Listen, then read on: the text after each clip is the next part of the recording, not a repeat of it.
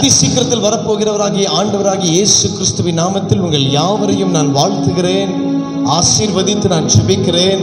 கர்த்தர் நல்லவராகவே இருக்கிறார். இதுவரை நடத்தின எபினேசர் இனிமேலும் நடத்த வல்லவராய் இருக்கிறார். அன்பான தேவ பிள்ளைகளே, கடைசி காலகட்டத்தில் நாம் வந்து நின்று கொண்டிருக்கிறோம். இனி காலம் செல்லாது, அவருடைய வருகை சமீபமாக இருக்கிறது.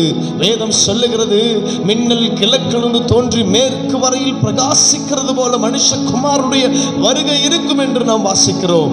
அன்பான தேவ பிள்ளைகளே, அப்போஸ்தலர் 1:11 நாம் வாசிக்கிறோம், அவர் எப்படி வானத்திற்கு எடுத்துக்கொள்ளப்பட்டாரோ அப்படியே அவர் மீண்டும் வரப்போகிறார்.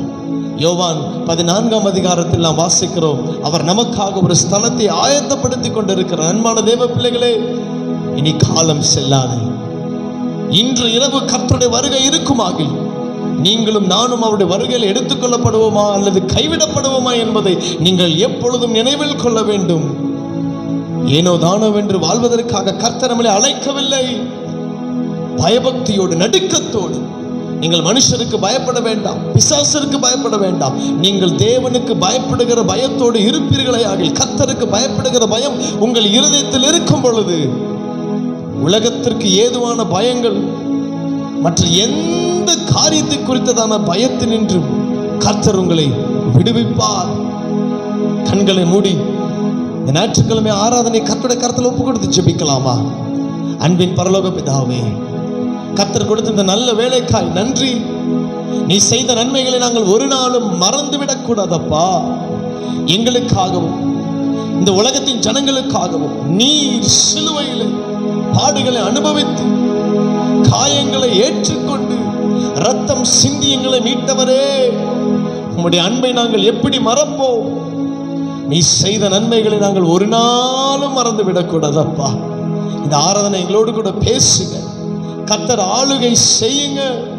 ராஜாதி ராஜனாய், கர்த்தாதி கர்த்தராய், ஒருவரும் சேரக்கூடாத ஒளிதனில் வாசம் செய்கிறவராய், ஒருவராய் சாவாமை உள்ளவராய், சிங்காசனத்தில் வீற்றிருக்கிற என் தேவன் மீண்டும் ஆளுகை செய்ய போகிறார்.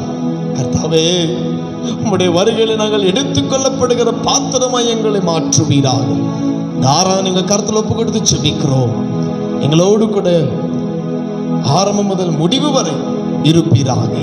இயேசுவின் நாமத்தில் ஜெபிக்கிறோம். எங்கள் ஜெபம் கேளும் ஜீவனுள்ள நல்ல பிதாவே. ஆமேன், ஆமேன், ஆமேன். எல்லாரும் இருக்கிற இடத்துல கரங்களை தட்டி கர்த்தருடைய நாமம் மகிமைப்படும்படியாய் ஜெபத்துடைய செய்கிதங்களில் 291வது பாடலை சேர்ந்து பாடுமா? ஆண்டவர் ஆளுகை செய்கிறார். அனைத்து உயிர்களே, ஆண்டவர் ஆளுகை செய்கின்றார். அனைத்து உயிர்களை பாடுங்கள். ஆண்டவர் ஆளுகை செய்கின்றார். அனைத்து உயிர்களை பாடுங்கள். மகிழ்வுடனே கர்த்தருக்கு ஆராதனை செய்யுங்கள்.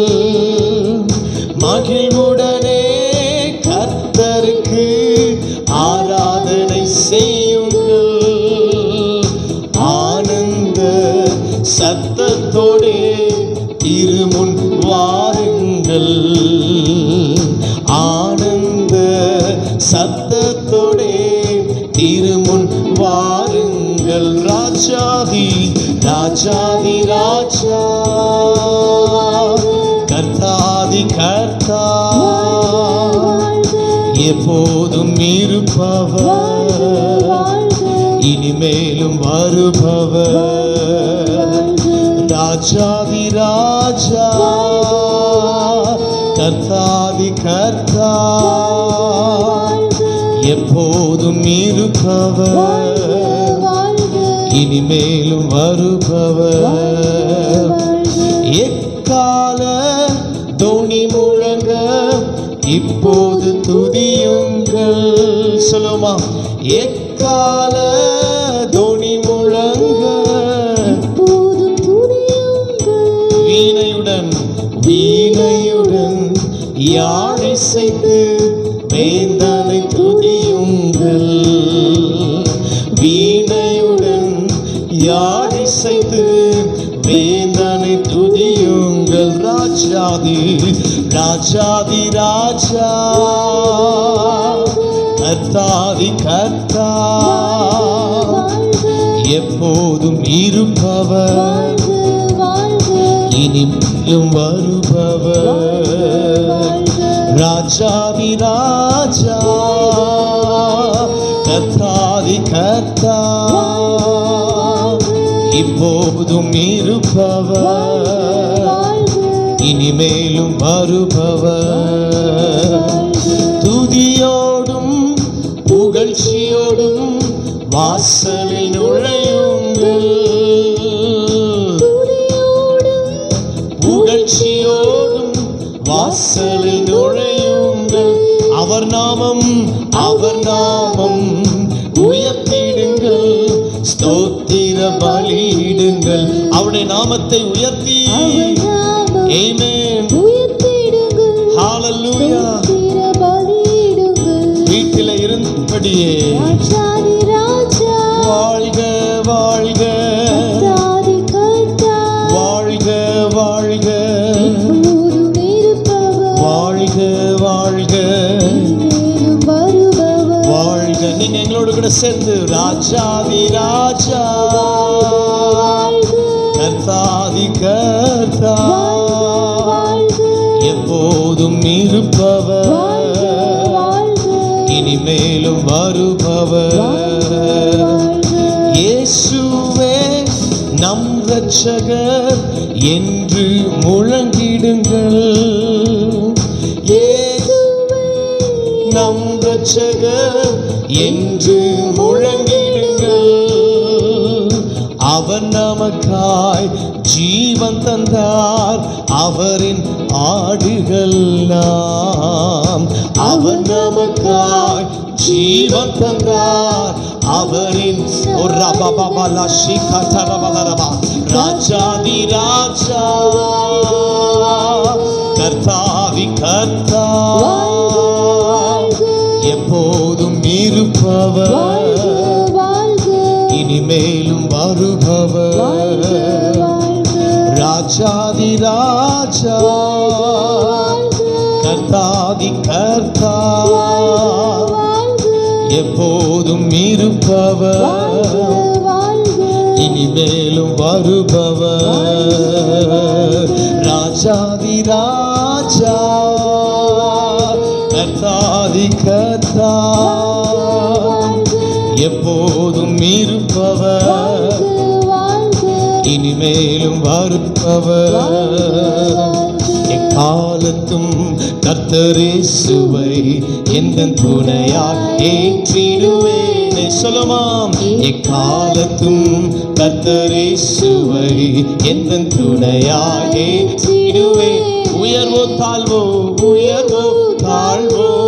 என் நிலையோ தஞ்சம் இயேசுவே, உயர்வோ தாழ்வோ என் நிலையோ எந்த தஞ்சம் இயேசுவே, எக்காலத்தும் கர்த்தர் இயேசுவை எந்தன் துணையாய் ஏற்றிடுவேன், சொல்லுமா, எக்காலத்தும் கர்த்தர் இயேசுவை துணையாய் ஏற்றிடுவேனே. ஹல்லேலூயா. முன்னறிந்து அழைத்த தேவன் முடிவு வரையும் நடத்திடுவார் என்று நாம் பாடப் போகிறோம். உங்களையும் என்னையும் அவர் முன்குறித்தார், உங்களையும் என்னையும் அவர் முன்குறித்த தேவனாய் இருக்கிறார், முடிவு பரியந்தம் நடத்தி செல்வார். எபிரேயர் 7ஆம் அதிகாரத்தில் நாம் வாசிக்கிறோம், அவர் என்றும் உயிரோடு இருக்கிறபடியால் முற்றும் முடிய ரட்சிக்க அவர் வல்லவராய் இருக்கிறார். எல்லாரும் சேர்ந்து பாடுவோமா? தேவ சாயல் மாறியே தேவாதி தேவனை தரிசிப்போம். அன்பான தேவ பிள்ளைகளே, உலக மனிதனுடைய சாயல் உங்களுக்கு வேண்டாம், உங்களை பெற்றெடுத்த பெற்றோருடைய சாயல் உங்களுக்கு வேண்டாம். உங்களையும் என்னையும் உண்டாக்கின தேவனுடைய சாயல் உங்கள் மீதும் என் மீதும் இருக்கட்டும். எல்லாரும் சேர்ந்து பாடுமா? முன்னறிந்து அழைத்த தேவன்,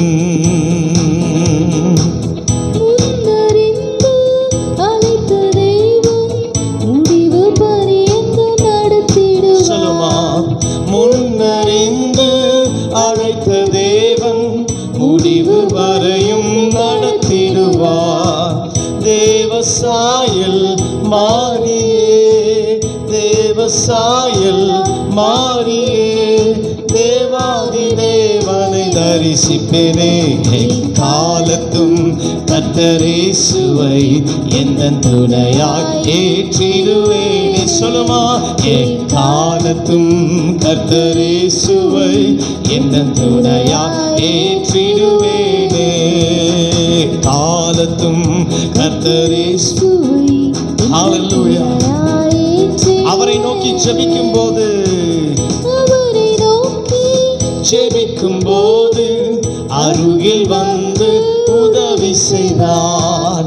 அவரை நோக்கி ஜெபிக்கும் போது அருகில் வந்து உதவி செய்தார். கைவிடாமல் கைவிடாமல் கருத்துடன், கைவிடாமல் கருத்துடன் காத்தென்னை என்றும் நடத்திடுவார். எக்காலத்தும் கர்த்தர் இயேசுவை, ஆமென். எக்காலத்தும் கர்த்தர் இயேசுவை துணையாய் ஏற்றிடுவேனே. ஹல்லேலூயா. எக்காலத்தும் நம்மளை கைவிடாத தேவன் அவர் ஒருவரே. அவர் வேதத்தில் நான் உங்களை விட்டு விலகுவதும் இல்லை, உங்களை கைவிடுவதும் இல்லை. I will not leave you nor forsake you. அவர் சாதாரண அந்த வார்த்தையை சொல்லலைங்க. அவர் முற்றும் முடிய ரட்சிக்க வல்லவராய் இருக்கிறார். அவருடைய சுவாசம் உங்களுக்குள் இருக்கிறது. அவர் தேவ சாயலாய் உங்களை மாற்றி இருக்கிறார். அவர் உங்களை தெரிந்து கொண்டிருக்கிறார். உங்களையும் என்னையும் உண்டாக்கின அவரை விட்டு நாம் ஏன் உலகத்திற்கு பின்னாக ஓட வேண்டும்? தேவ பிள்ளைகளே, கர்த்தருடைய வருகை சமீபம். கண்டுன்னை அழைத்தவர் கரமதை பாரவர் கைவிடாதிருப்பார்.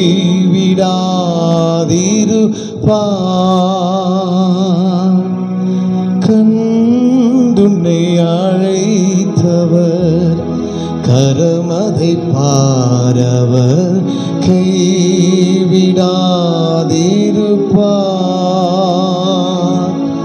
ஆண்டுகள் ஆமென். எஸ் எண்ணிப்பார், எண்ணிப்பார், எண்ணிப்பார், எண்ணிப்பார் என்றும் அதை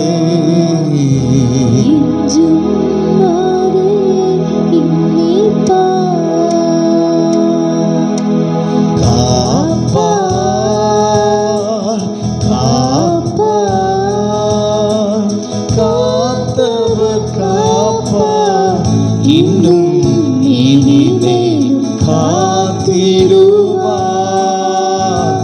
கலங்காதே,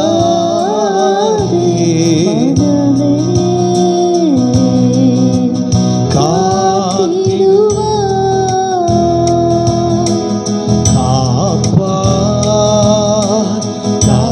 காப்பார், காத்தவர் காப்பார். இன்னும் இனிமேலும் காத்திடுவார். கலங்காதே. எஸ்,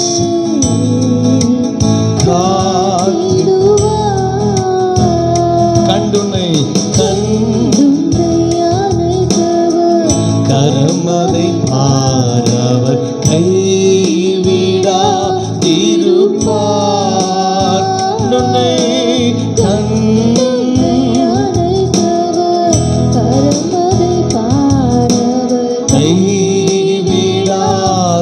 கைவிடாதிருப்பார். ஆண்டுகள் தோறும் உனக்கவர் அளித்த ஆசீர்களை எண்ணிப்பார். கண்டுன்னை அழைத்தவர். ஹல்லேலூயா. உங்களை கண்டு அவர் அழைத்திருக்கிற தேவன். அவர் உங்களை அழைத்தது, உங்களை தேற்றின, உங்களை தாங்கி சுமந்த உங்களை தட்டி தழுவிக்கொண்ட, உங்களுக்காய் ஆணிகள் அறைய கொடுத்த அந்த கரத்தை நீங்களும் நானும் எப்படி மறக்க முடியும்? அதை பார்க்கும் பொழுதெல்லாம் அவருடைய அன்பு, அவருடைய அளவில்லாத அன்பு வெளிப்படுகிறது. ஹல்லேலூயா. கண்டுன்னை அழைத்தவர் கரமதை பாரவர் கை விடாதிருப்பார். கண்டுன்னை அவருடைய கரத்தை கர்த்தருடைய கரம் உங்களை தேற்றுவதாக. ஆண்டுகள் பிறந்தது முதல் இந்நாள் வரைக்கும் கர்த்தர் உங்களுக்கு கொடுத்த ஆசிகளை நினைத்து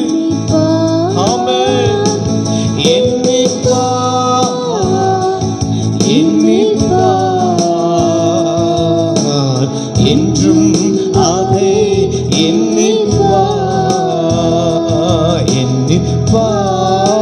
அவர் செய்த நன்மைகள் ஒரு நாளும் மறக்காதபடிக்கு என்றும் அதை எண்ணிப்பார்.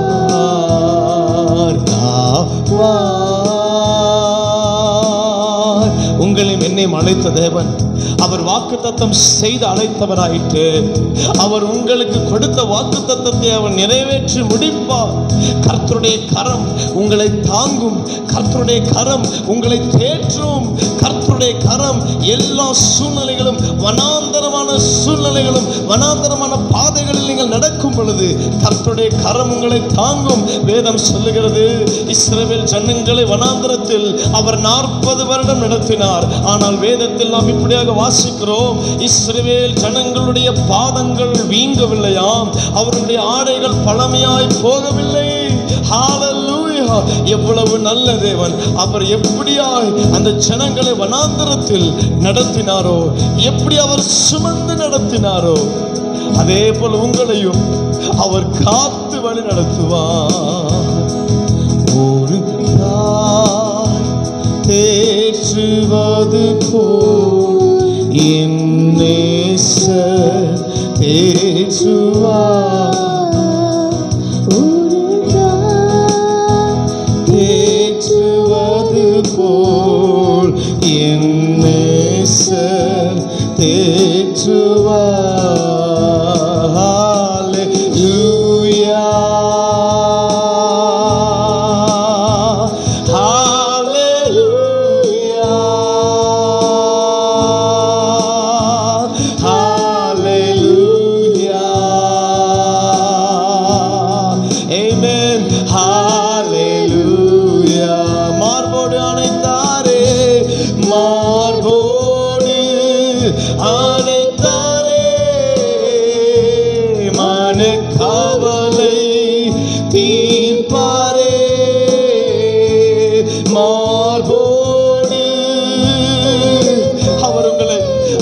கரத்தினாலே மார்போடு அணைத்து கொள்வார்.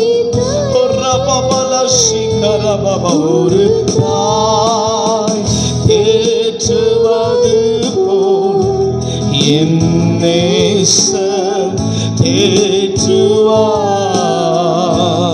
ஒரு தாய் தேற்றுவது அப்பா.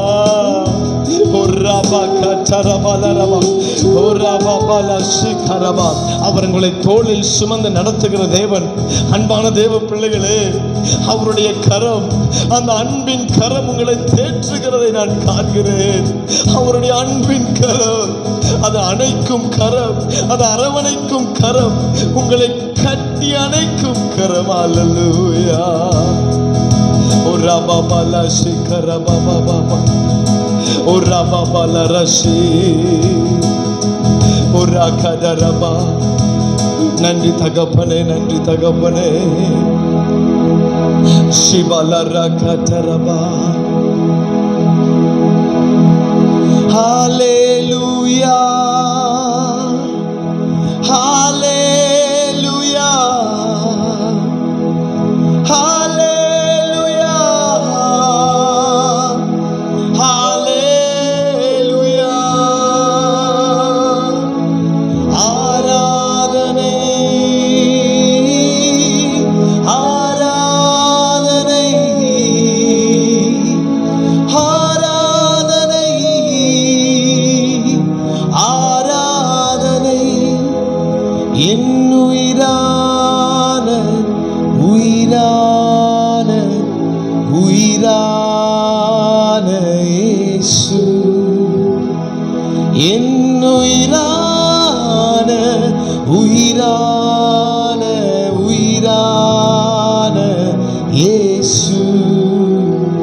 அவரை பார்த்து சொல்லுமா, மனுஷங்களை பார்த்து நீதான் என் உயிர்னு சொல்றதை காட்டிலும் அவரை பார்த்து சொல்லுங்க, என் உயிரான இயேசு என் உயிரோடு கலந்தி. அவர் நம்ம உயிரோடு கலந்துட்டார்னா, ஒரு மனிதனுடைய உயிர் அவன் ரத்தத்தில் உள்ளது. இயேசு கிறிஸ்துவின் ரத்தம் உங்களுக்குள்ள இருக்கும் பொழுது அவர் உங்கள் உயிரோடு கலந்துட்டார். வாதை உன் கூடாரத்தை அணுகாது என்ற வேத வார்த்தையின்படி பொல்லாப்பு உனக்கு நேரிடாது. உலகமெல்லாம்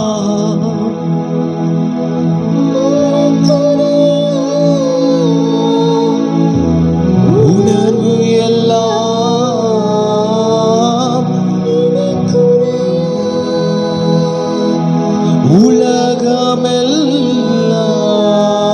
உலகமெல்லாம்.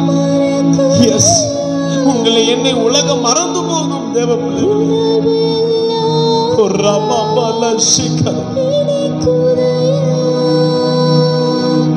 உன்னாமம் துதிக்கையிலே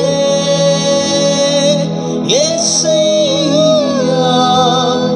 உம்மன்பை ருசிக்கையிலே ராஜா, உன்னாமம் துதிக்கையிலே ஏசையா, உம்மன்பை ருசிக்கையிலே.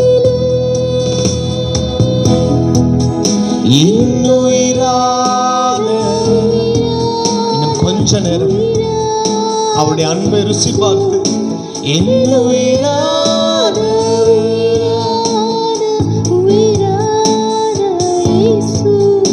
என்னுயிரான இயேசு என்னுயிரோடு கலந்தி என்னுயிரே உம்மை துதிப்பேன் இயேசுவே என்னுயிரே. முழங்கால் படியிட்டு கரங்களை வானத்திற்கு நேராக உயர்த்தி ஹalleluya ஹalleluya ஹalleluya ஹalleluya ஹalleluya.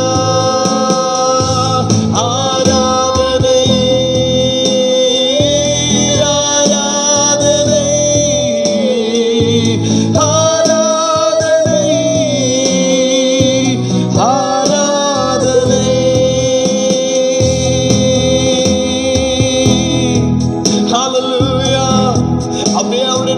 உயர்த்தி இரண்டு கரங்களை வானத்திற்கு நேராக உயர்த்தி, இயேசுவே உம்முடைய கரம் என்னை தொடட்டும் அப்பா. எங்களோடு கூட ஆராதித்துக் கொண்டிருக்கிற ஒவ்வொருடைய கரத்தையும் அவர் தொட்டு, உங்கள் கரத்தை பிடித்து அவர் ஒரு காரியம் சொல்லுகிறார். என் மகனே, என் மகளே, நான் உன்னையும் என்னோடு கூட அழைத்து செல்ல விரும்புகிறேன்.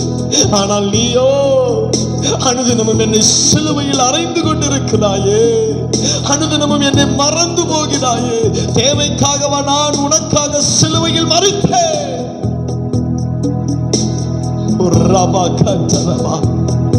அவருடைய அன்பின் கரம், இயேசுவினுடைய அன்பின் கரம் உங்களை தொடுதுங்க. மனம் திரும்புங்கள், மனம் திரும்புங்க, மனம் திரும்புங்க. Jesus, hallelujah, hallelujah. அர்ப்பணிச்சு hallelujah, hallelujah, hallelujah. Come on, lift up your hands and praise the Lord. He wants you to surrender. அர்ப்பணிச்சு அர்ப்பணிச்சு hallelujah, hallelujah, hallelujah.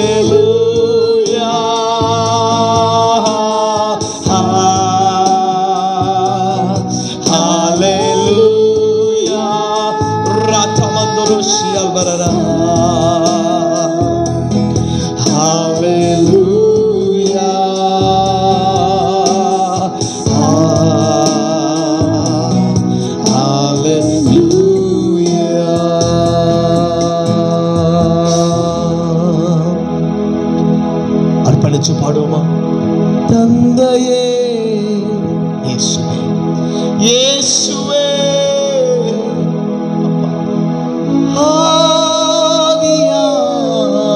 ஆவியானவரே, அவரை பார்த்து தந்தையே, கடைசியா கடைசியா கடைசி, இயேசுவே,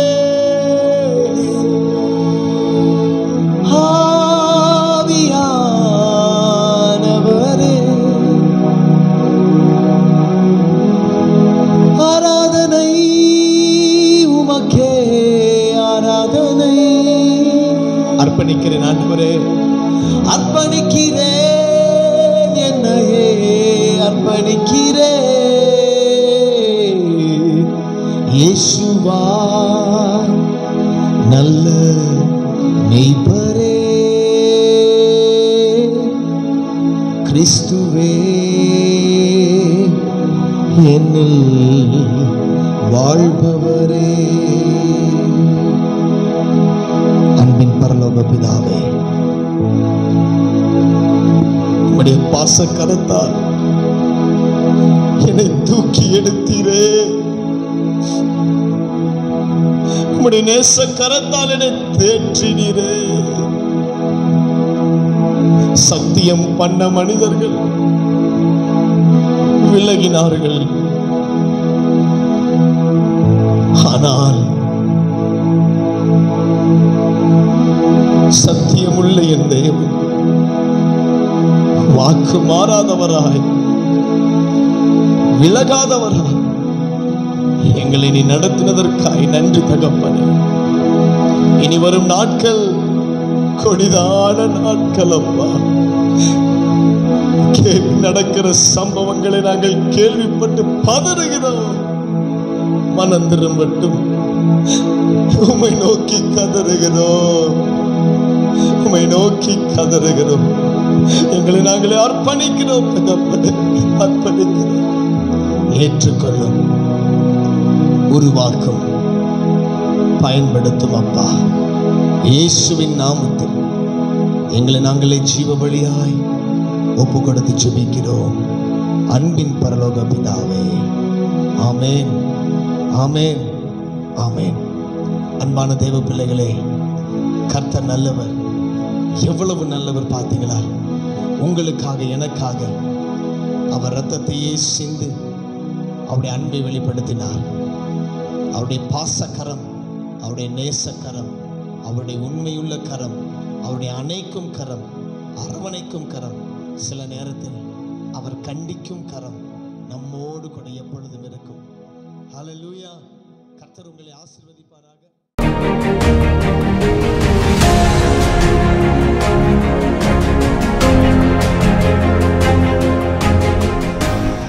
பிரைஸ் தி லார்ட். ஆண்டவராகிய இயேசு கிறிஸ்துவின் நாமத்தில் இந்த ஞாயிற்றுக்கிழமை காலை ஆராதனை வேளையில் உங்களை சந்திப்பதில் மிகுந்த மகிழ்ச்சி அடைகிறோம். இன்றைக்கும் கூட தேவன் தகுதியற்ற என்னையும் உங்கள் மத்தியிலே அவருடைய வார்த்தையை பகிர்ந்து கொடுக்க தேவன் பாராட்டின கிருபைக்காக ஆண்டவருக்கு நன்றி செலுத்துகிறேன். ஒரு நிமிடம் கர்த்தர் நம்மோடு கூட அந்த காலை வேளையில் கூட பேசும்படியாய் நம்முடைய தலைகளை தாழ்த்தி அவரவர் நம்முடைய வீட்டில் இருந்தபடியே தேவனே என்னோடு கூட நீர் பேசுவீராக என்று ஜெபிக்கலாமா? அன்பின் பரலோக பிதாவே, நன்றியோடு துதிக்கிறோம், ஸ்தோத்திரிக்கிறோம் அப்பா. இந்த மனமகிழ்ச்சி நாளிலே கூட தகப்பனே நாங்கள் உம்முடைய வார்த்தையை கேட்கும்படியாய் வந்திருக்கிறோம். இப்பொழுதும் கர்த்தர் எங்களோடு பேசுவீராக ஆண்டவரே. அப்பா, பேசுவது யாராக இருந்தாலும் பேசப்படுவது உம்முடைய வார்த்தை ஆண்டவரே. உம்முடைய வார்த்தை அது வல்லமை உள்ளது, இருபுறமும் கருக்குள்ள பட்டயம் உள்ளது அப்பா. அந்த வார்த்தை ஆண்டவரே எங்களோடு கூட பேசும்படியாக ஜெபிக்கிறோம். அது அனுப்பின காரியமாகும்படி வாய்க்கும்படியாய் ஜெபிக்கிறோம் அப்பா. கற்களை கூட பேசுவதற்கு பயன்படுத்த நீர் வல்லவர் ஆண்டவரே. கர்த்தர் என் மூலமாய் வெளிப்படும்படியாய் ஜெபிக்கிறோம். இயேசு கிறிஸ்துவின் நாமத்தில் ஜெபிக்கிறேன் எங்கள் ஜீவனுள்ள நல்ல பிதாவே, ஆமென். இன்றைக்கும் கூட தேவனுடைய வார்த்தைக்கு நாம் கடந்து செல்லும்படியாய், நாம் தியானிக்கும்படியாய் எடுத்துக்கொண்ட கர்த்தருடைய வார்த்தை நம் எல்லாருக்கும் தெரிந்த ஒரு கர்த்தருடைய வார்த்தை. சங்கீதம் 103 அதிகாரம் முதல் 2 வசனங்களை நாம் வாசிக்க கேட்கலாம். என் ஆத்துமாவே கர்த்தரை ஸ்தோத்தரி, என் முழு உள்ளமே அவருடைய பரிசுத்த நாமத்தை ஸ்தோத்தரி. என் ஆத்துமாவே கர்த்தரை ஸ்தோத்தரி, அவர் செய்த சகல உபகாரங்களையும் மறவாதே. இந்த வார்த்தையை நாம் ஒவ்வொரு ஆராதனையின் முடிவிலும் நாம் எல்லாரும் சொல்லுவோம். உணர்ந்து சொல்லுகிறோமா அல்லது உணராமல் சொல்லுகிறோமா என்று தெரியாது. ஆனால் நாம் எல்லா சபைகளிலும் இதை ஒரு வழக்கமாக வைத்திருக்கிறோம். இந்த 2 வசனங்களை நாம் சொல்வது உண்டு. என் ஆத்துமாவே கர்த்தரை ஸ்தோத்திரி, அவர் செய்த சகல உபகாரங்களையும் மறவாதே. இது தாவீது ராஜா தன்னுடைய ஆத்துமாவை பார்த்து சொல்லுகிறார். என் ஆத்துமாவே நீ கர்த்தரை ஸ்தோத்திரி, அவர் செய்த சகல உபகாரங்களையும் நீ மறவாதே. அந்த மறவாதே என்கிற ஒரு வார்த்தையை தான் இன்றைக்கு நாம் வைத்து தியானிக்க போகிறோம். தாவீது தன் ஆத்துமாவிடம் சொல்லுகிறார், நீ மறந்து போகாதே, ஒரு நாள் மறக்காதே, கர்த்தர் உன் வாழ்க்கையில் செய்த எல்லா உபகாரங்களையும் நீ மறக்காதே என்று சொல்லுகிறார். அந்த மறவாதே என்ற வார்த்தையை இன்றைக்கு நாம் தியானிக்க போகிறோம். வேதத்தில் தேவன் அநேக இடங்களில் சொல்லியிருக்கிறார் தம்முடைய ஜனங்களை பார்த்து, இதை நீங்கள் மறந்து போகாதீங்க, இதை நினைத்து கொள்ளுங்கள் என்று சொல்லி ஆண்டவர் வேதத்தில் பல இடங்களிலே சொல்லுவதை நாம் பார்க்க முடியும். எதை நாம் மீண்டும் மீண்டுமாக நினைப்பூட்டுவோம் மற்றவர்கள், மறக்காதீங்க, இதை நினைத்து கொள்ளுங்கள், மறந்துடாமல் செய்யுங்கன்னு சொல்லி ஒரு காரியத்தை நம்ம இன்சிஸ்ட் பண்ணுறோம் அப்படின்னா அது ரொம்ப முக்கியமான காரியமாக இருக்கும். நம்மளுடைய உறவினர்களுக்கோ அல்லது யாரோ ஒருவருக்கு மறக்காமல் கால் பண்ணுங்க அல்லது மறக்காமல் இந்த காரியத்தை செய்யுங்கன்னு சொன்னால் அது நிச்சயமாக ரொம்ப முக்கியமான ஒரு விஷயமா இருக்கும்.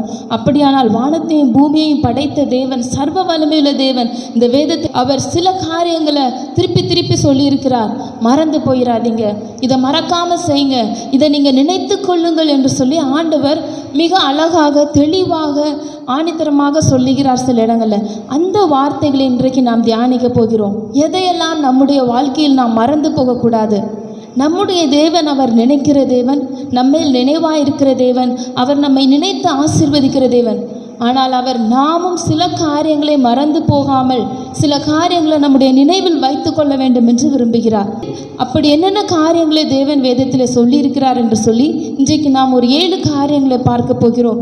முதலாவது காரியம், உபாகமம் 8ஆம் அதிகாரம் 18வது வசனத்தை நாம் பார்க்கலாம். உன் தேவனாகிய கர்த்தரை நினைப்பாயாக, அவரே உன் பிதாக்களுக்கு ஆணையிட்டு கொடுத்த தம்முடைய உடன்படிக்கையை உறுதிப்படுத்தும்படி இந்நாளில் உனக்கு உண்டாயிருக்கிறது போல ஐஸ்வர்யத்தை சம்பாதிக்கிறதற்கான பலனை உனக்கு கொடுக்கிறவர்.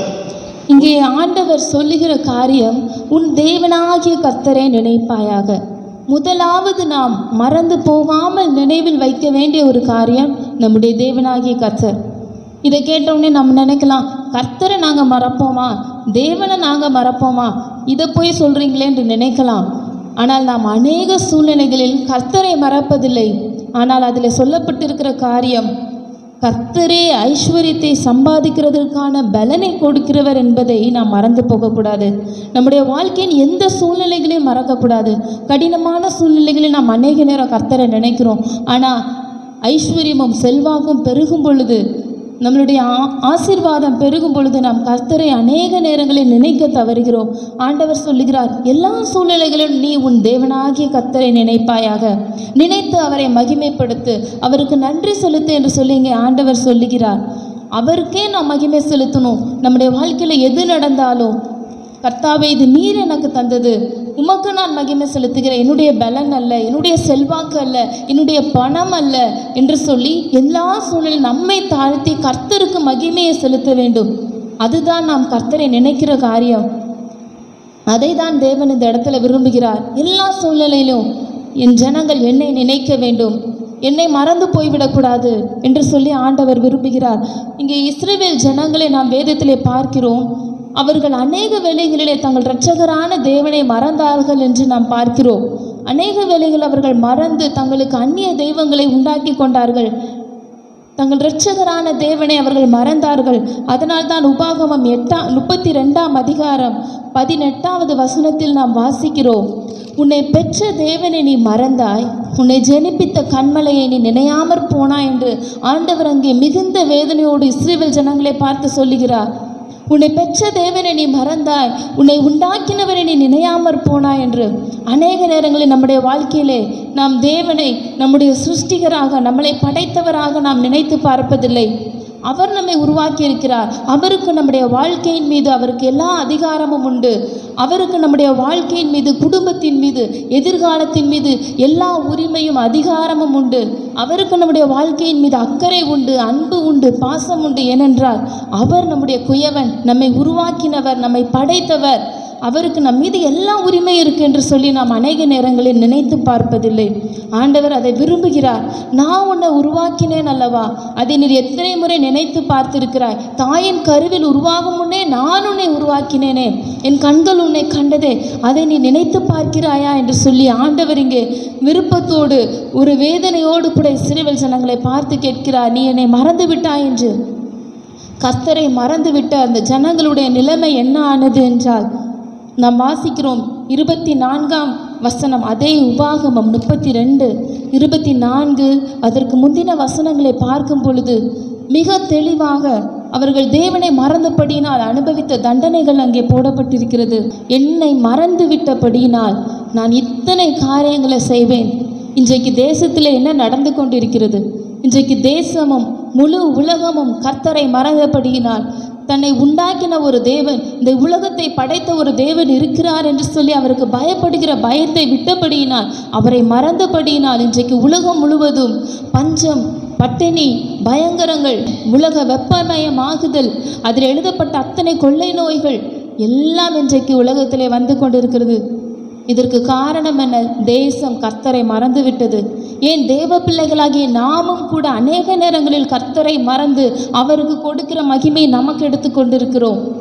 அதனால்தான் இன்றைக்கு தேசத்தின் நிலைமை தேவனுடைய கோபத்திற்கு ஆளாகி இருக்கிறது. இன்றைக்கும் கூட நம்மை ஆராய்ந்து பார்ப்போம். நம்முடைய வாழ்க்கையில் ஏதாவது ஒரு பகுதியில் நாம் கர்த்தரை மறந்திருக்கிறோமா? அவருக்கு முக்கியத்துவம் கொடுக்காமல் விட்டு இருக்கிறோமா? ஏதாவது ஒரு பகுதியில் நாம் கர்த்தரை ஒதுக்கி வைத்திருக்கிறோமா? யோசித்து பார்த்து இன்னைக்கு சரி பண்ணி நம்மை ஆராய்ந்து பார்த்து சீர்படுத்தி ஒப்பு கொடுப்போம். இரண்டாவது காரியம், நாம் நினைக்க வேண்டிய ஒரு காரியத்தை வாசிக்கலாம். உபாகமம் 15ஆம் அதிகாரம் 15ஆம் வசனம். நீ எகிப்து தேசத்தில் அடிமையாயிருந்ததையும் உன் தேவனாகிய கர்த்தர் உன்னை மீட்டுக் கொண்டதையும் நினைவு கூற கடவாய். ஆகையால் நான் இன்று இந்த காரியத்தை உனக்கு கட்டளையிடுகிறேன். இங்கே ஆண்டவர் இஸ்ரவேல் ஜனங்களுக்கு இன்னொரு காரியத்தை நினைவு கூறும்படியாக சொல்லுகிறார். அது என்னவென்றால், நீங்கள் எகிப்து தேசத்தில் அடிமையாக இருந்ததையும் நான் உங்களை எப்படி அதிலிருந்து மீட்டு கொண்டு வந்தேன் என்பதையும் நீங்கள் நினைவு கூற வேண்டும். அதை நீங்கள் மறந்து போகாதீங்க, அதை நினைத்து கொள்ளுங்கள் என்று சொல்லி ஆண்டவர் சொல்லுகிறார். இன்றைக்கு நாம் அநேக நேரங்களில் நாம் எப்படி ரட்சிக்கப்பட்டோம், தேவன் எப்படி நம்ம எகிப்தாகிய உலகத்திலிருந்து மீட்டு கொண்டார் என்று சொல்லி மறந்து விடுகிறோம். ஆனால் தேவன் அதை விரும்புவதில்லை. 2 பேதுரு 1ஆம் அதிகாரம் 9ஆம் வசனத்தில் கூட பேதுரு இவ்வாறாக எழுதுகிறார், இவைகள் இல்லாதவன் எவனோ அவன் தான் முன் செய்த பாவங்கள் அற சுத்திகரிக்கப்பட்டதை மறந்து கண் சொருகி போன குருடனாயிருக்கிறான். தான் சுத்திகரிக்கப்பட்டதை மறக்கிற நபர் யாருக்கு ஒப்பாயிருக்கிறான் என்றால், கண் சொருகி போன குருடனுக்கு ஒப்பாயிருக்கிறான். இன்றைக்கு நாம் அநேக நேரங்களிலே தேவன் நம்மை எப்படி ரட்சித்தார், எப்படிப்பட்ட உளையான சேற்றிலிருந்து தூக்கி எடுத்து நம்மை கழுவினார், இன்றைக்கு அவரோடு கூட உன்னதங்களில் வைத்திருக்கிறார் என்பதை நாம் உணராதபடி சுத்திகரிக்கப்பட்டதை மறந்து அநேக நேரங்களில் மீண்டுமாக எகிப்துக்கு திரும்புகிறோம். இஸ்ரவேல் ஜனங்கள் என்ன செய்தார்கள்? வனாந்திரத்தில் தான் அவர்கள் இருந்தார்கள். ஆனாலும் கூட அவர்கள் தங்கள் எண்ணங்களிலே எகிப்துக்கு திரும்பினார்கள். வனாந்திரத்தில் இருக்கும்போது தங்கள் எண்ணங்களில் அவர்கள் எகிப்துக்கு திரும்பி எகிப்தில் உள்ள எல்லா காரியங்களையும் நினைக்க ஆரம்பித்தார்கள். ஐயோ, எகிப்திலே நாம் இப்படி இருந்தோமே, வெங்காயங்களையும் வெள்ளை பூண்டுகளையும் சாப்பிட்டோமே, வெள்ளரிக்காய்களை சாப்பிட்டோமே, இப்பொழுது இந்த வனாந்திரத்தில் இருக்கிறோமே என்று சொல்லி அவர்கள் எகிப்தை நினைத்து எண்ணங்களில் எகிப்துக்கு திரும்பினார்கள் என்று தேவன் எழுதி வைத்திருக்கிறார். இன்றைக்கும் கூட அநேக நேரங்களில் நாமும் ஆண்டவருக்கு இவ்வாறாக கோபம் முட்டுகிறோம். வெளியிலே பார்ப்பதற்கு நல்லவர்களாக இருக்கிறோம், பார்ப்பதற்கு கிறிஸ்தவர்கள் தான், பார்ப்பதற்கு நாம் மிகவும் நல்லவர்கள். ஆனால் நம்முடைய எண்ணங்களில் தேவனுக்கு பிரியமில்லாத உலக காரியங்கள், தேவனுக்கு பிரியமில்லாத உலக பாவங்கள் காணப்படுகிறது. லௌகீக காரியங்கள், லௌகீக கவலைகள், சிற்றின்பங்கள், தேவனுக்கு பிரியமில்லாத அநேக உலக பாவங்கள் நம்முடைய எண்ணங்களை ஆட்கொண்டிருக்கிறது. அன்றைக்கு இஸ்ரவேல் ஜனங்கள் தங்களுடைய எண்ணங்களில் எகிப்துக்கு இடம் கொடுத்தார்கள். அது ஆனபடியினாலே அவர்கள் சந்தித்த விளைவுகளை பார்க்கும் பொழுது நாம் வாசிக்கிறோம். என்னாகமம் 11ஆம் அதிகாரம் 5ஆம் வசனம் 33, 34 ஆகிய வசனங்களை பார்க்கும் பொழுது அவர்களுக்குள்ளே அங்கே தேவன் வாதையை அனுப்புகிறார், கொள்ளை நோயை அனுப்புகிறார் என்று பார்க்கிறோம். அவர்கள் தங்கள் எண்ணங்களில் எகிப்துக்கு திரும்பினபடியினாலே தேவன் மிகவும் கோபம் உண்டவராய் கொள்ளை நோயை அனுப்புகிறார். இன்றைக்கு நம்முடைய வாழ்க்கையில நாம் ஆராய்ந்து பார்ப்போம். நாம் ரட்சிக்கப்பட்டதை, எகிப்திலிருந்து விடுதலையாக்கப்பட்டதை நாம் நினைத்து பார்த்த ஆண்டவருக்கு நன்றி செலுத்துவோம். அந்த ரட்சிப்பை கரைப்படாமல் காத்து கொள்ளுவோம். மீண்டும் மீண்டும் எகிப்துக்கு திரும்பாமல் இருக்க முடிவெடுப்போம்.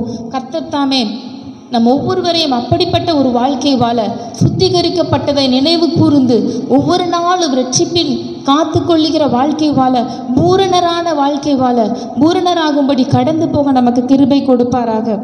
மூன்றாவதான ஒரு காரியம், நாம் நினைக்க வேண்டிய காரியத்தை நாம் பார்க்கலாம். உபாகமம் 8ஆம் அதிகாரம் 2ஆம் வசனம்.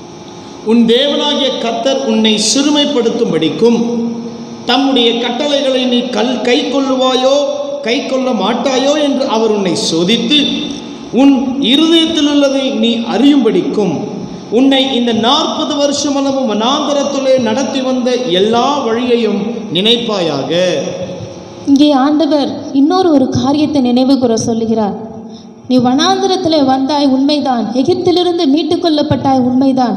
ஆனால் அந்த வனாந்தரத்தில் நான் உன்னை எப்படி நடத்தி வந்தேன், வனாந்தரத்தில் நான் உனக்கு என்ன காரியங்கள் எல்லாம் செய்தேன், எப்படியெல்லாம் அற்புதமாக அதிசயமாய் நடத்தி வந்தேன் என்று சொல்லி அந்த நான் நடத்தி வந்த வழிகளை நீ மறந்து போகாமல் நினைக்க வேண்டும் என்று ஆண்டவர் சொல்லுகிறார். இஸ்ரவேல் ஜனங்கள் அநேக வேளைகளில் அவர்கள் மறந்து போனார்கள். அந்த வனாந்தரத்தில் தேவன் அவர்களுக்கு பெரிய பெரிய அற்புதங்களை செய்தார். செங்கடலை பிளந்தார், அவர்களுக்கு மன்னாவை தூதர்களின் அப்பத்தை கொடுத்தார், காடைகளை கொடுத்தார், கண்மலையிலிருந்து தண்ணீர் புறப்பட பண்ணினார். அவர்களுடைய கால்கள் வீங்கவில்லை, பாதரட்சிகள் பழசாய் போகவில்லை, வஸ்திரங்கள் பழையதாய் போகவில்லை. இவ்வாறாக வனாந்தரத்தில் அவர்களை நடத்தின விதம் மிகவும் அற்புதமானது. ஆனால் அநேக வேளைகளில் அவர்கள் மறந்தார்கள். சங்கீதத்தில் கூட நாம் வாசிக்கிறோம். 78ஆம் அதிகாரம் 11ஆம் வசனம், 106ஆம் சங்கீதம் 13ஆம் வசனங்களில் நாம் வாசிக்கிறோம். அவர் செய்த அற்புதங்களையும் அடையாளங்களையும் அவர்கள் மறந்தார்கள் இஸ்ரவேலர்கள். நாமும் கூட அநேக நேரங்களில் மறந்து தேவனை பரீட்சை பார்க்கிறோம். அவர் செய்த அற்புதங்களை மறந்து மீண்டும் மீண்டுமாக அவரை சந்தேகப்படுகிறோம். அவர் நடத்தி வந்த வழிகளெல்லாம் மறந்து போகிறோம். தேவன் அதை பார்த்து மிகவும் வேதனை உள்ளவராகிறார். அதனாலே அவர்களுக்குள்ளே கோபம், தேவனுடைய கடும் கோபம் எழும்பினது. அவர்களுக்குள்ளே அக்கினி பற்றி எரிந்தது என்று நாம் பார்க்கிறோம். கர்த்தருடைய அக்கினி அவர்கள் தேவனை மறந்த பொழுது, அவர் செய்த அற்புதங்களை மறந்து மீண்டும் பரீட்சை பார்க்கும் பொழுது கர்த்தருடைய அக்கினி அவர்களுக்குள்ளே மூண்டு கொளுத்தவர்களை மடங்கடித்தது என்று பார்க்கிறோம். இன்றைக்கும் கூட நம்மை அர்ப்பணிப்போம். ஆண்டவரே, எங்கள் வாழ்க்கையில் கூட நாங்கள் அநேக நேரங்களில் உங்களுடைய நன்மைகளை மறந்து போயிடுறோம். நீர் எங்களை நடத்தி வந்த வழிகளை நாங்கள் மறந்து போய் விடுகிறோம். எங்களை மன்னிப்பீராக ஆண்டவரே. நாங்கள் இன்றைக்கு நினைவு கூர்ந்து அதற்கு எல்லாவற்றிற்கும் இந்த ஞாயிற்றுக்கிழமையில கூட குடும்பமாக நாங்கள் உமக்கு நன்றி செலுத்துகிறோம். என்றைக்கும் நாங்கள் உமக்கு நன்றியுள்ளவர்களாக இருப்போம். நீர் எங்களை நடத்தி வந்த வழிகளுக்காக உமக்கு நன்றி செலுத்துகிறோம் என்று அவருக்கு நன்றியுள்ள ஜீவியம் செய்ய ஒப்பு கொடுப்போமா? நான்காவதான ஒரு காரியம், நாம் நினைக்க வேண்டிய காரியம், மல்கியா 4ஆம் அதிகாரம் 4ஆம் வசனம். ஓரேபிலே இஸ்ரவேலர் எல்லாருக்காகவும் என் தாசனாகிய மோசேக்கு நான் கற்பித்த நியாய பிரமாணமாகிய கட்டளைகளையும் நியாயங்களையும் நினையுங்கள். இங்கே ஆண்டவர் மல்கியா தீர்க்கதரிசியை கொண்டு இஸ்ரவேல் ஜனங்களுக்கு சொல்லுகிறார், என் தாசனாகிய மோசேயின் மூலமாய் நான் உங்களுக்கு கொடுத்த நியாய பிரமாணங்களையும் என்னுடைய கட்டளைகளையும் நீங்கள் நினையுங்கள், அவைகளை நினைவில் கொள்ளுங்கள் என்று சொல்லி ஆண்டவர் சொல்லுகிறார். அன்றைக்கு இஸ்ரவேல் ஜனங்களுக்கு கொடுக்கப்பட்டது நியாய பிரமாணம். இன்றைக்கு நமக்கு தேவன் இந்த பரிசுத்த வேதாகமத்தை கொடுத்திருக்கிறார். அவருடைய வார்த்தையவே இதில் நமக்கு கொடுத்திருக்கிறார். இன்றைக்கு எத்தனை பேர் நாம் இந்த தேவனுடைய வார்த்தையை நம்முடைய நினைவில் வைத்திருக்கிறோம்? நினைக்கிறோம் என்றால் தேவனுடைய வார்த்தையை நாங்கள் மறப்பதில்லை என்று சொல்லி நீங்கள் நினைக்கலாம். அன்றாட வாழ்க்கையில், நம்முடைய அன்றாட அனுபவங்களில் தேவனுடைய வார்த்தையை நினைவு கூறுகிறோமா? இல்லவென்றால் இதை மறந்து நம்முடைய சுய விருப்பத்தின்படி நாம் செயல்படுகிறோமா? தேவனுடைய வார்த்தை என்ன சொல்லுகிறது என்று சொல்லி ஒவ்வொரு சூழ்நிலைகளையும், நாம் நடந்து வருகிற ஒவ்வொரு பாதையிலும் கர்த்தருடைய வார்த்தை என்ன சொல்லுகிறது, கர்த்தர் என்ன சொல்லுகிறார் இந்த வேதத்தில் இருந்து சொல்லி அதை நினைவு கூர்ந்து அதன்படி செய்கிறோமா? அல்லவென்றால் நம்முடைய சுய விருப்பத்தின்படி, சுய ஆலோசனையின்படி செயல்படுகிறோமா? ஆண்டவர் அதைத்தான் குறிப்பிடுகிறார். அவருடைய வார்த்தைகளையும் கற்பனைகளையும் நாம் நினைவு கூற வேண்டும் என்று உபாகமத்தில் கூட நாம் வாசிக்கிறோம். 6ஆம் அதிகாரம் 6 முதல் 8ஆம் வசனத்தில் ஆண்டவர் சொல்கிறார், நீ இந்த வார்த்தைகளை உன் கையின் மேல் அடையாளமாக கட்டிக்கொள்வாயாக. இது உன் பிள்ளைகளுக்கு கருத்தாய் போதித்து நீ நடக்கிற போதும், உட்காருகிற போதும், படுத்துக்கொள்ளுகிற போதும், எழுந்திருக்கிற போதும் இதை குறித்தே பேசி இவைகளை நீ உன் கண்களின் நடுவே ஞாபக குறியாய் வைத்துக் கொள்வாயாக. இந்த வார்த்தைகள் அவ்வளவு முக்கியமானது, இதை நீ மறந்து போகாதே என்று சொல்லி ஆண்டவர் சொல்லுகிறதை நாம் பார்க்கிறோம். கர்த்தருடைய வார்த்தை அவ்வளவு மிக முக்கியமானது என்று அநேக நேரங்களில் நம்முடைய அன்றாட அலுவல்களின் மத்தியில் தேவனுடைய வார்த்தையை வாசிப்பதற்கு கூட நாம் நேரம் கொடுப்பது இல்லை, அதை தியானிப்பதற்கு நேரம் கொடுப்பதில்லை. ஆண்டவர் ஓசியா 4ஆம் அதிகாரம் 6ஆம் வசனத்தில் சொல்லுகிறார், நீ என் வேதத்தை மறந்தாய், ஆதலால் நான் உன் பிள்ளைகளை மறந்து விடுவேன். எவ்வளவு பெரிய பயங்கரமான காரியம், எவ்வளவு பெரிய தண்டனை! நாம் கர்த்தருடைய வேதத்தை மறந்தால், அதன்படி செய்ய மறந்தால், அதன்படி வாழ மறந்தால் கர்த்தர் நம்முடைய பிள்ளைகளை மறந்து விடுகிறாராம். இன்றைக்கு நம்மை அர்ப்பணிப்போம். ஆண்டவரே, என்னுடைய வாழ்க்கையில் உம்முடைய வேதத்துக்கு நான் முதலிடம் கொடுப்பேன், உம்முடைய வார்த்தைக்கு முதலிடம் கொடுப்பேன். எல்லா சூழ்நிலையிலும் கர்த்தருடைய வார்த்தை என்ன சொல்கிறது என்று சொல்லி ஆராய்ந்து பார்த்து அதன்படி செய்ய நான் என்னை ஒப்பு கொடுக்கிறேன். ஆண்டவரே, அதை நான் மறக்க மாட்டேன், அதை நான் தியானிப்பேன், அதை குறித்து என் பிள்ளைகளிடத்தில் நான் பேசுவேன் என்று சொல்லி இன்றைக்கு கர்த்தருடைய வார்த்தையின்படி வாழ நம்மை அர்ப்பணிப்போம். அதை தான் தேவன் சொல்லுகிறார், அதை நினைவு கூறுங்கள், என்னுடைய நியாயப்பிரமாணங்களையும் கற்பனைகளையும் நினைவு கூறுங்கள் என்று சொல்லுகிறார். 5ஆவதாக நாம் நினைக்க வேண்டிய ஒரு காரியம், உபாகமம் 25ஆம் அதிகாரம் 17 19 வரை வாசிக்கலாம். எகிப்திலிருந்து புறப்பட்டு வருகிற வழியிலே அமலேக்கு தேவனுக்கு பயப்படாமல் உனக்கு எதிராக வந்து நீ இளைத்து விடாய்த்திருக்கையில் பின் வருகிற உன் பாளையத்திலுள்ள பலவீனரையெல்லாம் வெட்டினான் என்பதை நினைத்திரு. உன் தேவனாகிய கர்த்தர் நீ சுதந்திரித்துக் கொள்ள உனக்கு கொடுக்கும் தேசத்தின் சுற்றுப்புறத்தாராகிய உன்னுடைய சத்துருக்களை எல்லாம் உன் தேவனாகிய கர்த்தர் விலக்கி உன்னை இளைப்பார பண்ணும்போது நீ அமலேக்கின் பேரை வானத்தின் கீழ் இராதபடிக்கு அழிய பண்ண கடவாய், இதை மறக்க வேண்டாம். இங்கே ஆண்டவர் ஒரு காரியத்தை இஸ்ரவேல் ஜனங்களுக்கு தெளிவாக சொல்லுகிறார், கட்டளையிட்டு சொல்லுகிறார், அமலேக்கை அழிப்பதற்கு மறக்க வேண்டாம்.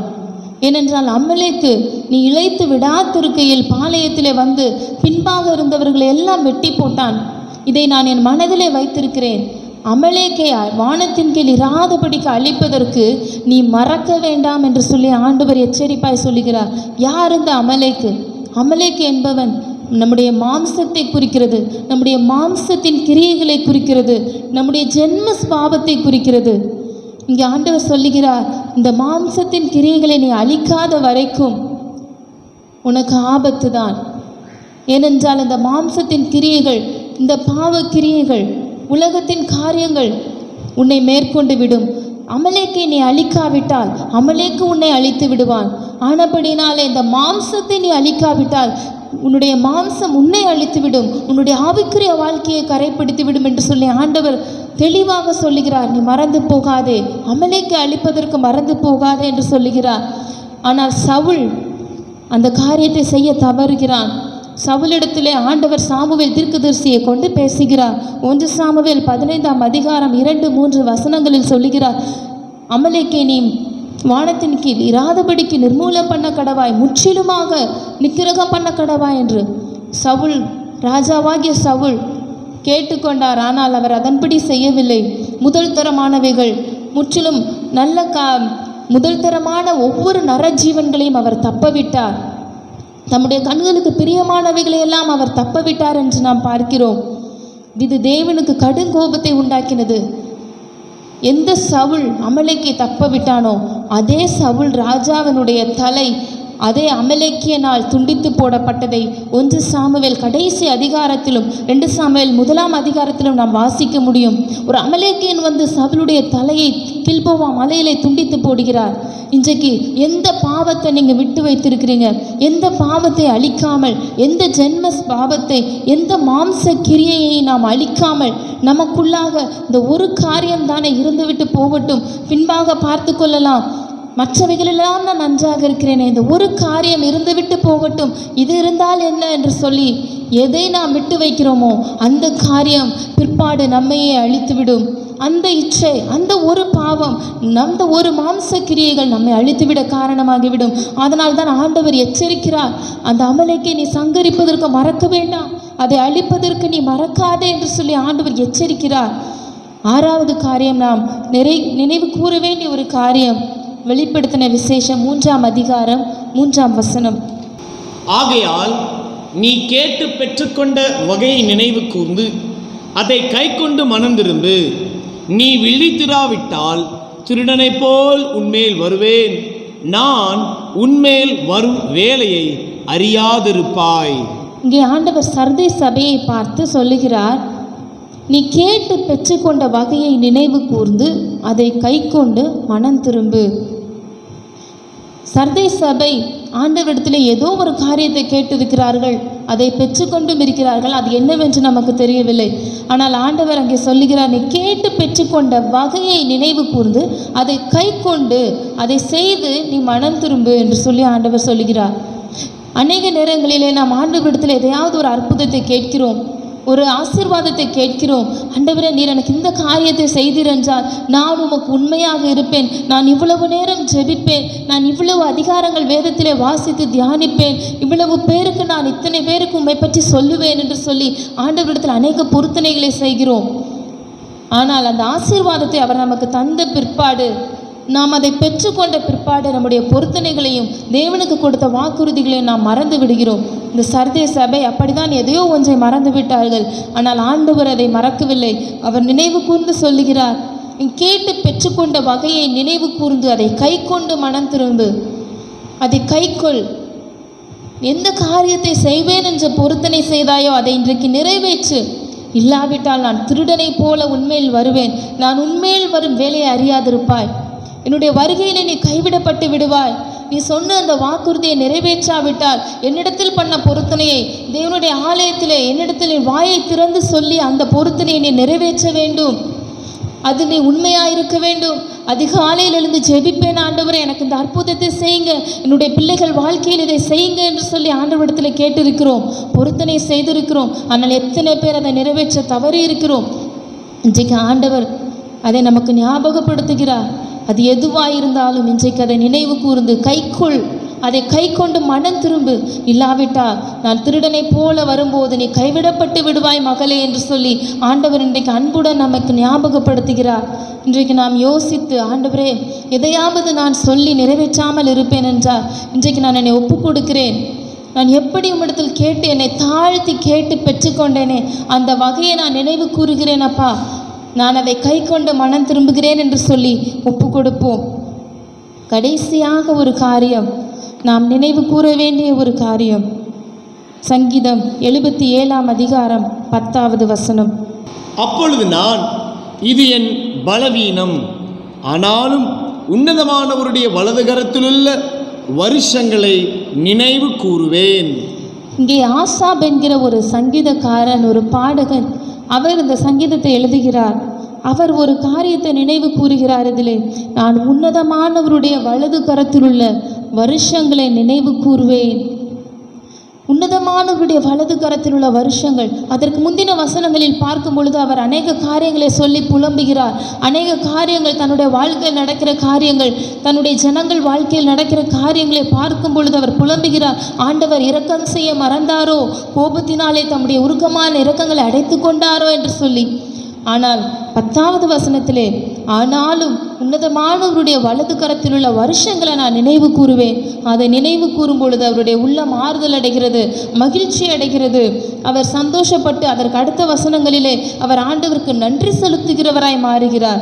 அதற்கு முந்தின வசனங்களில் புலம்பிக் கொண்டிருந்தவர் எப்பொழுது அவர் தேவனுடைய வலது கரத்தில் உள்ள வருஷங்களை நினைவு கூர்ந்தாரோ அதற்கு பிற்பாடு அவர் மகிமை செலுத்துகிறவராய், நன்றி செலுத்துகிறவராய், தேவன் செய்த நன்மைகளை நினைத்து பார்க்கிறவராய் மாறிவிட்டார். இன்றைக்கும் கூட நாமும் இந்த ஆசாபை போல நாம் நினைவு கூறுவோம்.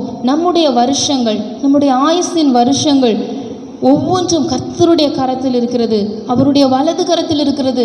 எவ்வளவு ஒரு சந்தோஷமான காரியம் பாருங்க. இன்றைக்கு உலகத்தில் எத்தனையோ ஆபத்துக்கள் நடைபெற்று கொண்டிருக்கிறது. ஒவ்வொரு நாளும் நம்மை சுற்றி எத்தனையோ காரியங்களை கேள்விப்படுகிறோம். ஜனங்களுக்குள்ளே பயம், ஒவ்வொரு நாளும் எதிர்காலத்தை குறித்து பயம். என்னுடைய எதிர்காலம் எப்படி இருக்கும், என் பிள்ளைகளுடைய வாழ்க்கை எப்படி இருக்கும், அவர்கள் வாழ்க்கை கட்டப்படுமா, அவர்கள் வாழ்க்கையில் ஆசீர்வாதம் உண்டாகுமா, எனக்கு என்றைக்கு ஒரு ஆசீர்வாதம் உண்டாகும், என் சிறையிருப்பு எப்பொழுது மாறும், இந்த தேசத்தின் நிலைமை எப்பொழுது மாறும் என்று சொல்லி அநேகர் பயந்து கொண்டிருக்கிற இந்த வேளையில கூட நீங்களும் கலங்கி கொண்டிருப்பீர்களானால் இந்த வசனத்தை நினைவு கூறுங்க. ஆண்டவரே, என்னுடைய வருஷங்கள் உம்முடைய கரத்தில் இருக்கிறது, என்னுடைய காலங்கள் உம்முடைய கரத்தில் இருக்கிறது என்று தாவீது சொன்னது போல சொல்லுவோமா? ஆண்டவரே, என்னுடைய எதிர்காலம், என்னுடைய ஃப்யூச்சர், என்னுடைய ஒவ்வொரு டேஸ், என்னுடைய நாட்களும் உம்முடைய கரத்தில் அல்லவோ இருக்கிறது. ஆண்டவரே, நான் கலங்க தேவையில்லை, நான் பயப்பட தேவையில்லை. ஆண்டவர் உங்கள் ஒவ்வொருவருடைய எதிர்காலத்தையும் உங்கள் பிள்ளைகளுடைய வாழ்க்கையை அவர் ப்ளூ பிரிண்ட் போட்டு தம்முடைய வலது கரத்தில் வைத்திருக்கிறார். எவ்வளோ ஒரு சேஃபான இடத்துல நாம் இருக்கிறோம். சர்வ வல்லவருடைய வலது கரத்தில் இருக்கிறோம். யோசித்து பாருங்கள். ஒரு 5 வருடம் ஆட்சி செய்வதற்கே, ஒரு பிரதமராவது முதல்வராவது 5 வருடம் ஆட்சி செய்வதற்கே அவர்கள் எத்தனை திட்டங்களை தீட்டுகிறார்கள். 5 வருடம் அவர்கள் கைகளில் வரப்போகிறது என்றால் ஒவ்வொரு வருடத்திற்கும் ஒவ்வொரு திட்டங்களை அவர்கள் போடுகிறார்கள். அப்படியானால் நம்முடைய முழு ஆயுசின் நாட்களும் வருடங்களும் நம்முடைய தேவாதி தேவனுடைய கரத்தில் இருக்கிறது. அவர் உங்களுக்காய் திட்டங்களை தீட்டாமல் இருப்பாரா? உங்களுக்காய் அநேக நல்ல திட்டங்களை அவர் வைத்திருக்கிறார். தன்னுடைய ப்ளூ பிரிண்டில் அவர் வைத்திருக்கிறார். ஒரு 5 வருடம் வந்து தேசத்திற்கு நான் இத்தனை செய்வேன், இத்தனை நன்மைகளை செய்வேன் என்று சொல்லுகிற மனிதர்கள் அதை செய்யாமல் போகலாம். ஆனால் உங்களை என்னையும் படைத்த தேவன் நம்முடைய வாழ்க்கைக்கான திட்டத்தை, நம்முடைய வருடங்களையும் நாட்களையும் தன்னுடைய கரத்தில் வைத்திருக்கிற தேவன். அவர் நமக்காய் வைத்திருக்கிற திட்டங்களை நிறைவேற்றாமல் இருப்பாரா? நிச்சயமாக அதை அவர் நிறைவேற்றுவார். அவர் நமக்காய் வைத்திருக்கிற திட்டங்கள் மிகவும் நல்ல திட்டங்கள். நான் உங்களை குறித்து கொண்டிருக்கிற நினைவுகள் தீமைக்கு ஏதுவானவைகள் அல்ல, அவைகள் சமாதானத்துக்கு ஏதுவான நினைவுகள் என்று தேவன் சொல்லுகிறார். உங்கள் நினைவுகளை பார்க்கலும் என் நினைவுகள் மிகவும் உயர்ந்திருக்கிறது என்று ஆண்டவர் சொல்லியிருக்கிறார். அப்படியாக நம்முடைய வாழ்க்கைக்காய் அவர் மிகவும் உயர்ந்த திட்டங்களை வைத்திருக்கிறார். இப்படிப்பட்ட தேவனை பெற்றிருக்கிற நாம் எதற்கும் கலங்க தேவையில்லை. நம்முடைய எதிர்காலத்தை குறித்து கலங்க தேவையில்லை. எந்த வருடத்தில் உங்களுக்கு எந்த நன்மையை செய்யணும் என்று சொல்லி ஆண்டவர் நீங்கள் பிறப்பதற்கு முன்பாகவே தன்னுடைய கரங்களிலே ப்ளூ பிரிண்டில் அவர் எல்லாம் தீர்மானம் பண்ணி வைத்திருக்கிறார். எந்த வருடம் உங்களுக்கு திருமணமாகணும், எந்த வருடத்திலே உங்களுக்கு குழந்தை பிறக்க வேண்டும், எந்த வருடத்திலே தேவன் உங்களை ஆசீர்வதிக்க எந்தெந்த நன்மையை கொடுக்க வேண்டும், எல்லாவற்றையும் அவர் தீர்மானம் பண்ணி வைத்திருக்கிறார். ஆனப்படினாலே நீங்கள் கலங்க தேவையில்லை. உங்கள் எதிர்காலம் இந்த உலகத்தில் உள்ள ஏதோ ஒரு மனிதருடைய கரத்தில் அல்ல, கர்த்தருடைய கரத்தில் இருக்கிறது. உங்களுடைய வாழ்க்கை தேவனுடைய கரத்தில் இருக்கிறது.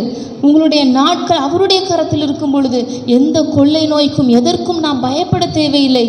கர்த்தருடைய கரத்தில் நாம் காணப்படுகிறோம். இதை நினைவு கூர்ந்தவர்களாக, ஆண்டவரே உம்முடைய கரத்தில் என்னுடைய காலங்கள் இருக்கிறதப்பா, அதற்காக நான் நன்றி செலுத்துகிறேன் என்று சொல்லி நான் இனி எதற்கும் பயப்பட மாட்டேன், அவிசுவாசப்பட மாட்டேன் என்று சொல்லி ஆண்டவரை நாம் நன்றியோடு தேடும் பொழுது கர்த்தர் நம்மை ஆசீர்வதிக்கிறவராக இருக்கிறார். ஏதோ ஒரு காரியம் நாம் மறந்திருந்தோம் என்றால் சீர்படுத்தி, ஆண்டவரே இன்றைக்கு நான் என்னுடைய கரத்தில் ஒப்பு கொடுக்கிறேன். நான் எந்த காரியத்தை மறந்திருந்தாலும் கர்த்தாவே இன்றைக்கு நான் அதை நினைவு கூறுகிறேன் அப்பா, இனிமேல் நான் அதை மறக்க மாட்டேன், என் ஆயுள் முடியும் வரை நான் மறக்க மாட்டேன் என்று சொல்லி தாவீது சொன்னது போல நாமும் கூட கர்த்தர் செய்த உபகாரங்களை ஒரு நாளும் மறந்து போகாதே என்று நம்முடைய ஆத்மாவை பார்த்து சொல்லுவோமா? நாம் எல்லாருமாக இணைந்து இந்த பாடலை பாடி நாம் முடிக்கலாம்.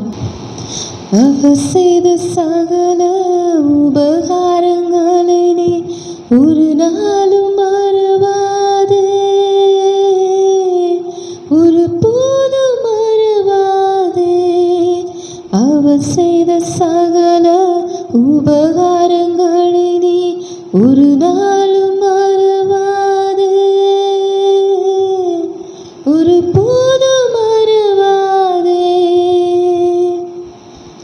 எங்கள் அன்பின் பரலோக பிதாவே உமக்கு நன்றி செலுத்துகிறோம் அப்பா. இன்றைக்கும் கூட நாங்கள் வேதத்திலிருந்து நாங்கள் எதையெல்லாம் நினைவு கூற வேண்டும், எதையெல்லாம் மறந்து போகக்கூடாது என்று சொல்லி கர்த்தர் எங்களோடு கூட பேசினதற்காக நன்றி செலுத்துகிறோம். நாங்களும் கூட கர்த்தாவே இன்றைக்கு எங்களை ஒப்பு கொடுக்கிறோம். நாங்கள் இதில் எதையாவது மறந்திருந்தால், நாங்கள் நினைவு கூற தவறியிருந்தால், உமக்கு மகிமையை செலுத்த உம்மை நினைவு கூற நாங்கள் தவறியிருந்தால் கர்த்தாவே இன்றைக்கு எங்களை அர்ப்பணிக்கிறோம் அப்பா. நாங்கள் மீண்டுமாய் அதை நினைவு கூற கர்த்தர் எங்களோடு பேசினதற்காய் நன்றி செலுத்துகிறோம். நல்ல நிலத்தில் விதைக்கப்பட்ட வசனமோ அவன் தன் இருதயத்திலே அதை காத்து பொறுமையுடனே காத்து பலன் கொடுக்கிறான் அல்லவா. நாங்களும் கூட கேட்ட வார்த்தையை மறந்து போகாமல் இருதயத்திலே காத்து அதை நினைவு கூர்ந்து அதை கை கொண்டு நாங்கள் பலன் கொடுக்க கர்த்தர் கிருபை பாராட்டுங்க. இதை பார்த்து கொண்டிருக்கிற ஒவ்வொருவரையும் கர்த்தர் ஆசீர்வதிப்பீராக. அவர்களுடைய எதிர்காலங்களுடைய கரத்தில் இருக்கிறதற்காக உமக்கு நன்றி செலுத்துகிறோம். இயேசு கிறிஸ்துவின் நாமத்தில் ஜெபிக்கிறோம் எங்கள் ஜீவனுள்ள நல்ல பிதாவே, ஆமென்.